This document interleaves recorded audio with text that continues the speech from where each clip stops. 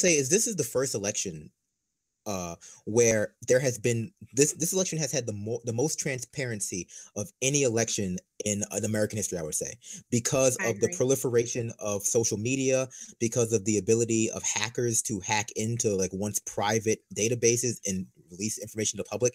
We have never seen an election like this before, but I think we need to be expecting this kind of dynamic to be what elections look like from now on.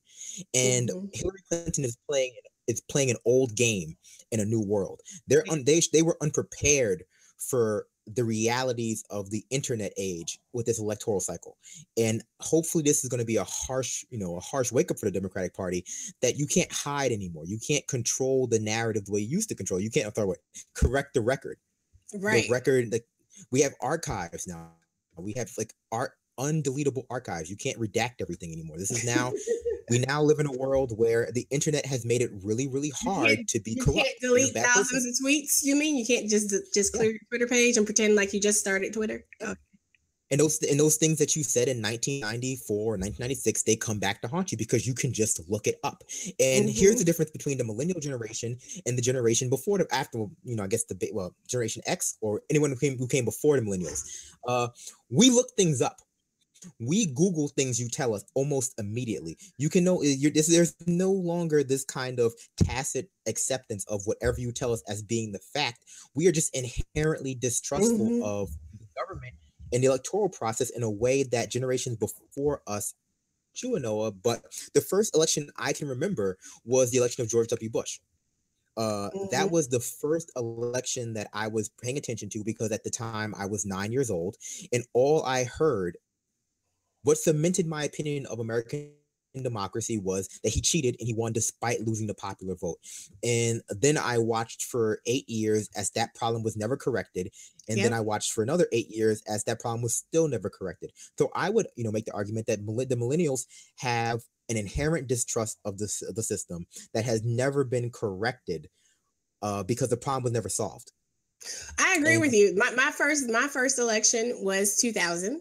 Voting. I mean, I remember. I would say the first election that I remember was probably still around like 9-10 years old, and that would have been a Clinton election. That would have been Clinton's first election, and Ross Perot. Because I remember I had a friend who was voting for Ross Perot in our election at school, and she tried to get me to vote for him too.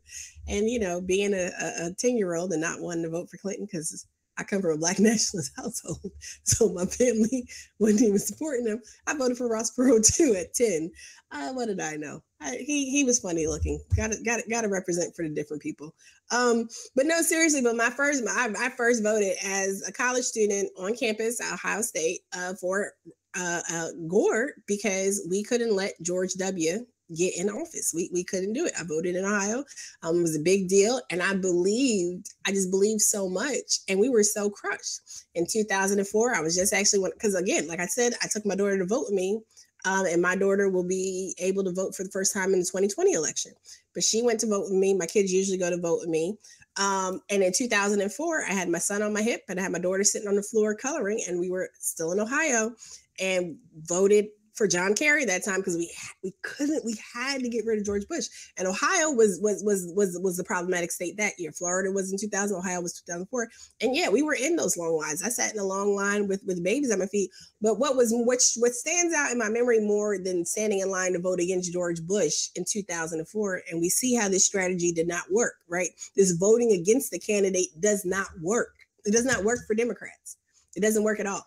But what stands out more to me was the fact that in 2004, that election in Ohio was when they put the amendment defining marriage between a man and a woman and got rid of civil unions and domestic partnerships. And standing in line, having been in a domestic partnership with the father of my children, I mean, that's how when we were having our daughter, that's how I had health insurance, was we were domestic partners.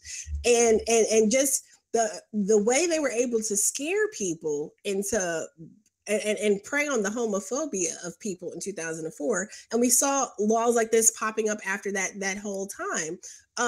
Getting rid of those things. State and local elections absolutely matter. They directly impact our lives. And standing there talking to people in line, and people weren't even thinking about the fact that, you know, uncle and auntie so-and-so who've been together 25 years in their common law civil union or whatever, that don't count no more because you're voting against it.